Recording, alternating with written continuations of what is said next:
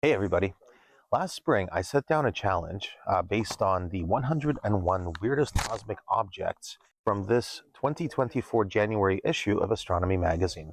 For this fall, the challenge is to image another one of these 101 weirdest cosmic objects, and this one is called Hind's Variable Nebula. It's also called Struve's Lost Nebula. Hind's Variable Nebula fluctuates in brightness in relation to the emissions of Variable Star T Tauri. This makes for some interesting history as to how the nebula was discovered. You see, in the mid-1800s, it was first viewed by John Russell Hind, but then it disappeared and wasn't seen again until 1868. Now, if you're lucky enough to find Hind's Variable Nebula and you're able to image it when it is visible, what you're going to get is a very unique perspective, because as the star and nebula fluctuate, you're going to have the opportunity to image it as it will only exist ever once. Imaging Hind's Variable Nebula is going to be somewhat tricky, because the best time to image it is in the middle to late fall. In late fall, let's say November, the weather usually turns for us. Right now, the weather is good, but Taurus is low in the sky and doesn't rise until late in the night. Now, I'm excited to see what you guys are able to get. Myself, I'm going to take my attempt to image this nebula tonight. It is late September, and I'm out here at Andromeda Meadow, a secret location known only to the Hamilton Amateur Astronomy Club, where we're holding our annual star party.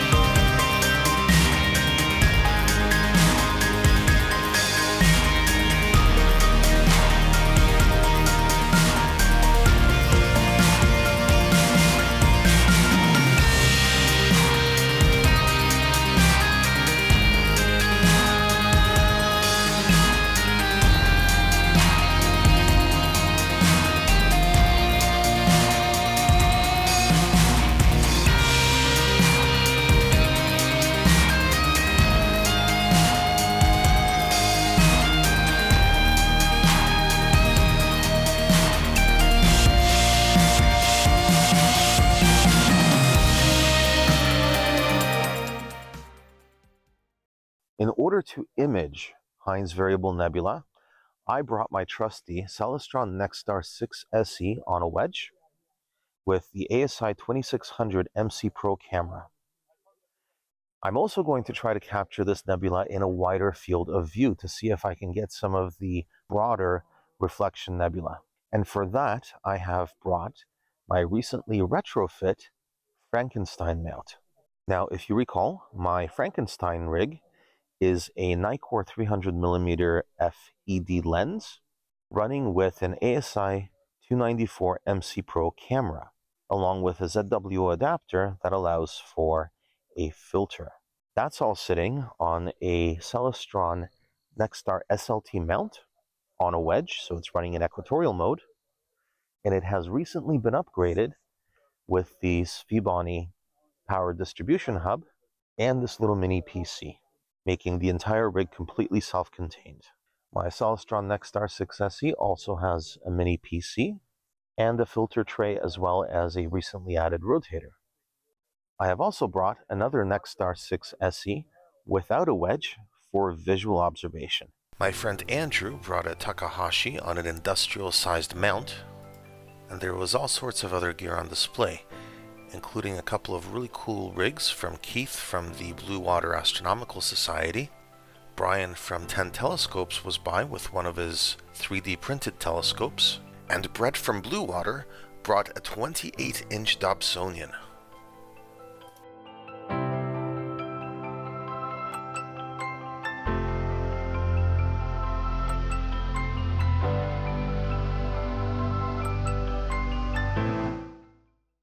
It is 2:37 in the morning. Taurus rose up over the horizon and then past the tree that it was hiding behind by around 1:40ish. So I've got a little laptop here on the go. I'm doing a remote desktop from both mounts. and I'm currently imaging Hind's Variable Nebula at 300 millimeters and at 1000 millimeters. I've decided to rename my mounts. So originally I was calling my 6SE Wedgie because it was a telescope on a wedge. And the other mount, the rig I'm calling Frankenstein. So I've decided to name the two rigs after the two mini PCs that I have running them. Henceforth, the 6SE is going to be known as Nomad, and the smaller Frankenstein rig will be known as V'ger.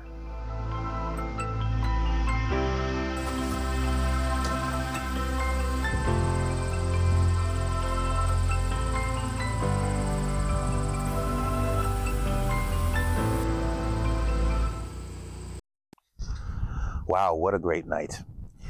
Hind's Variable Galaxy came up in the Hyades, or that little V in Taurus, around 2 o'clock in the morning, or at least that's when it cleared the tree that it had been hiding behind.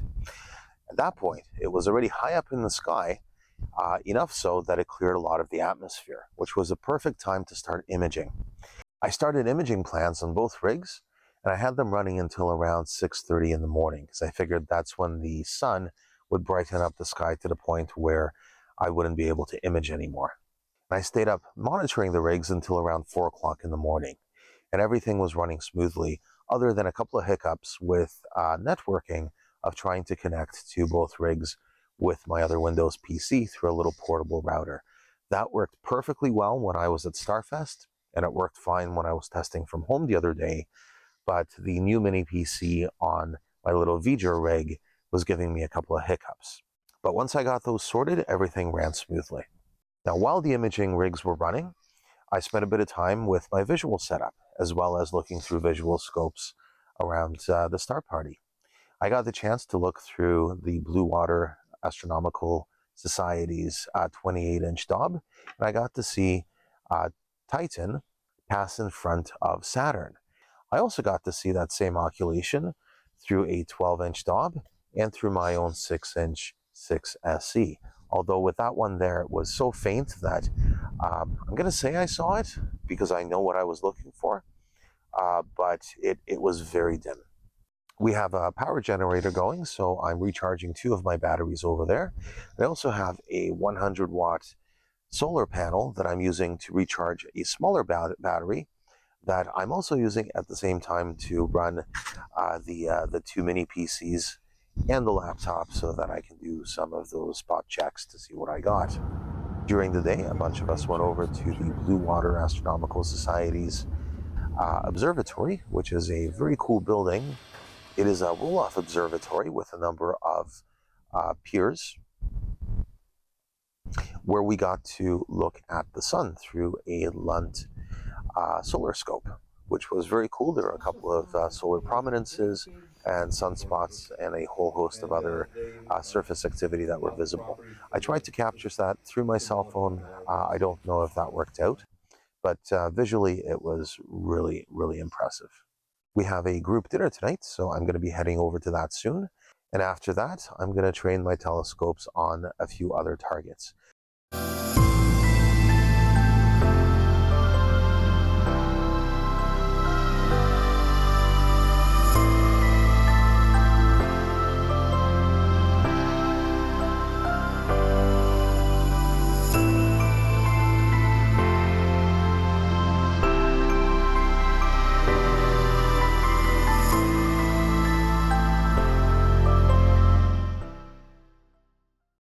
So I just finished packing up, and just in time, because the skies have started to open up.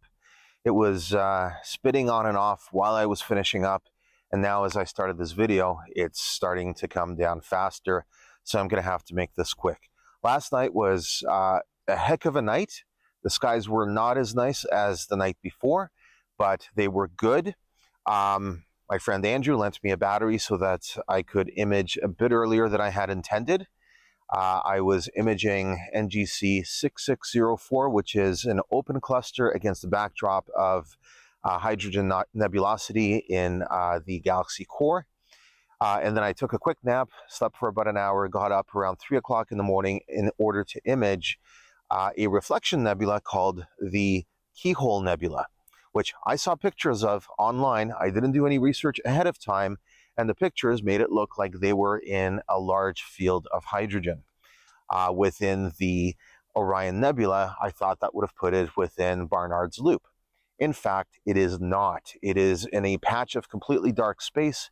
I took an image of it with a 6-inch telescope, and I looked at it, and it's this tiny little black spot right next to a star.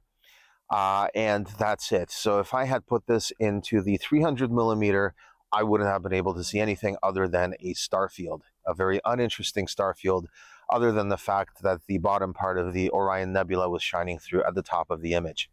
So I did take about 30 minutes worth of data on the keyhole with the 6, and then I was looking for something else to image, hopefully something that would have been harder to get from back home. And then I remembered I had been struggling to get a good image of M78, the Friendly Ghost Nebula.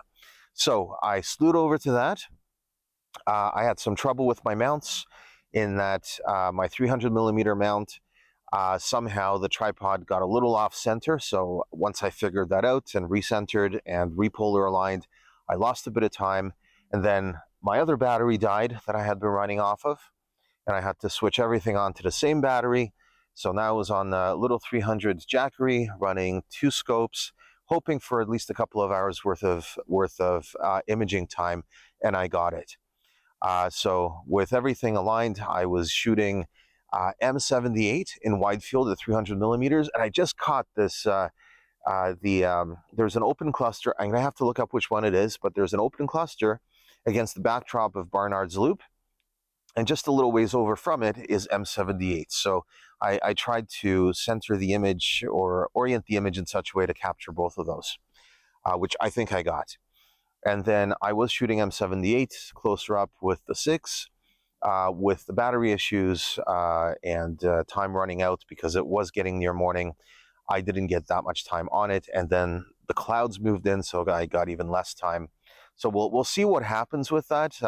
It might not be much better than what I got from home, but well, there it is. So this has been an extremely fun star party. Sorry, I'm tired, I'm sweaty. I was rushing to get the trailer done. I just wanted to finish these last few words in situ, if you would. And now I'm gonna head on home. I got a 3-hour drive ahead of me. I got my coffee. I got leftover Red Bull, or 3 more Red Bulls. That'll keep me awake for that trip since I slept very little last night.